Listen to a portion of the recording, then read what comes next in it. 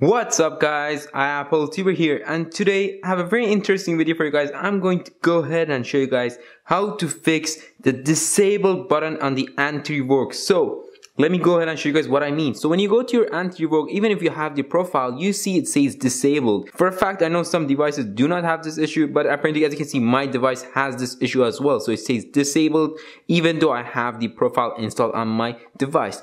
But if you're new to this, don't know how to install, you just want to click on install profile.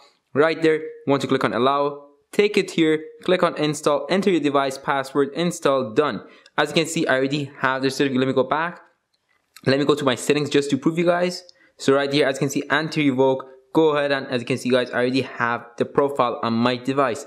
But still, I have the disable button, which means it's not working, which is a big issue for right now. That means it's not going to protect my apps. How to fix this? Very easy guys. I'm going to go ahead and show you guys. So when you go to the description, click on this app, take it to the app store guys. It's a VPN. So first thing important, don't have any other VPN installed on your device other than that profile for the anti-revoke. So you want to have the anti-revoke and this VPN robot only, or else it's not going to work. So go ahead and install it. Let me go ahead and install it. It's free, 100% working as well.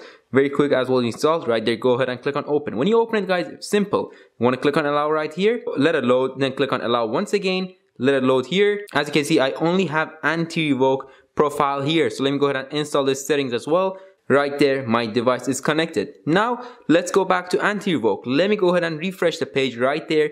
And right there, as you can see guys, it's enabled. Right there, it's working. And let me go ahead and refresh it once again just to prove you guys it's still enabled.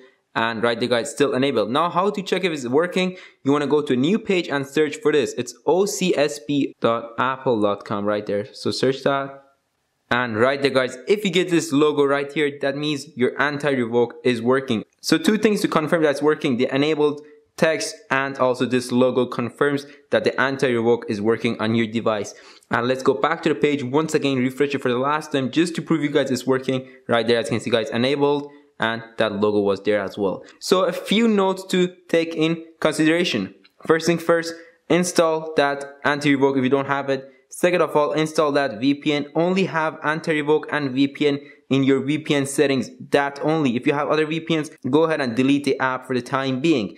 Next important thing, if you turn off your VPN, it will again go ahead and say disable. So it's important to have your VPN if you want to protect your apps. If you don't care about your apps, just go ahead and turn it off. But if you do care about your apps and that's why you're watching this video, then you want to have your VPN turned off. But yeah guys, that's it with today's video. I hope that you guys found it helpful. So please make sure to like this video.